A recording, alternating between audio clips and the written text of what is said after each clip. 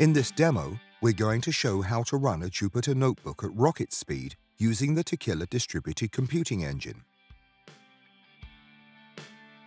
Have you seen the demo where we are developing and running a Python code using Techila Distributed Computing Engine and 1000 CPU cores?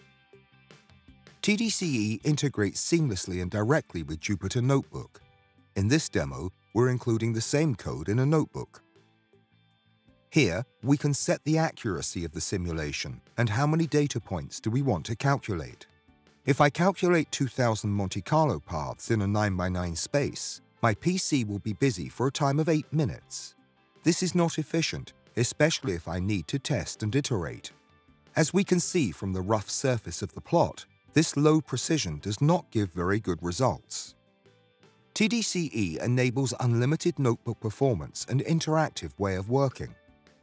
It places no limits on the number of processors you can use in running notebooks. We can use 15 times better accuracy and 11 times more data points. This gives us much better results.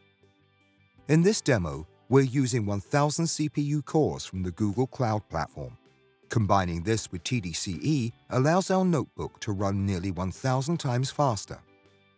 What's more, because TDCE configures the compute nodes automatically, I can edit and run the notebook interactively. I don't need to worry about the package versions in the computing environment.